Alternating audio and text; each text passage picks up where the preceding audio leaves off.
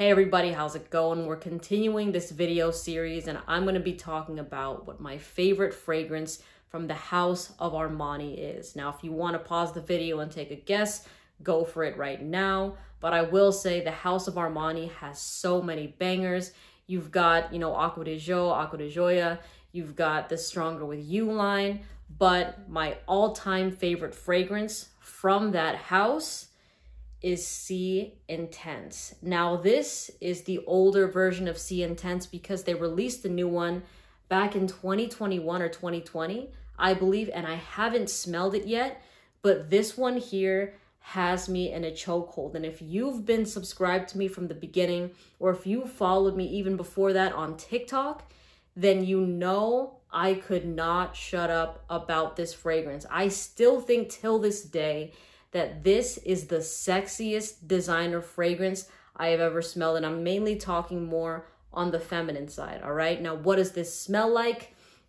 It smells like black currant. So it has this sort of dark berry, sort of mysterious, alluring sort of smell to it. And it's also very juicy and just exotic. And then it dries down with this gorgeous vanilla. So just think of dark berries and vanilla. And to me, this fragrance reminds me of Lara Croft from Tomb Raider. It's just like this bad bitch type of fragrance. Takes no shit from anybody, but it still has just this underlying sex appeal to the fragrance. Now, this is a beast. It easily performs over 10 hours, and every single time I smell it, I cannot get enough of it. I remember I wore this in the summertime, and I just felt untouchable. I was like, damn. This scent goes hard. Like, I smelled some fragrances on other people that summer day, and nobody just like it just wasn't scratching any sort of itch. I was just in love with the way I smelled. And typically, if you've watched my videos, then you know that I like to wear more unisex fragrances, even slightly leaning masculine.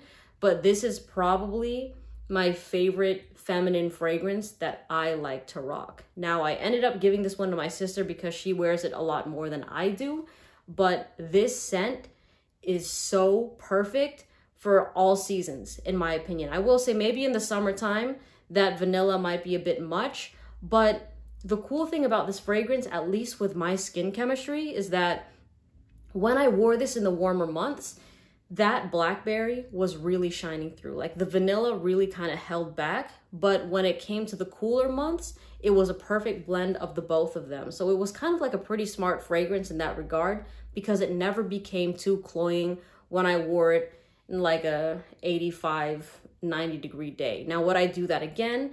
No, because I have other fragrances that I feel are best suited for that type of weather, and I don't really want to chance that. But this is really a fragrance that you can rock all year round if you want to. If you're looking for that really sexy signature scent that is just going to smell amazing in the cooler months and in the warmer months, then I would look into this one. But the downside of it, of course, is that it is a discontinued fragrance. So I'll put a discount site link in the description box for global shipping. And I remember finding that has been the only place that I have found these bottles of C Intense. They're probably like the 30 ml, so they're smaller, but it's hard to find this version of the fragrance anymore because I believe the newer C Intense is in this like pinkish peach bottle, and maybe like an orangey type of, like a caramel type of bottle. So I will be doing a review on that one when I smell it. But whenever I've been to like Sephora and Ulta, and even like in Nordstrom, they did not have that version of the fragrance. Or if they did, there was literally none of it left in the sample bottle, which really did suck.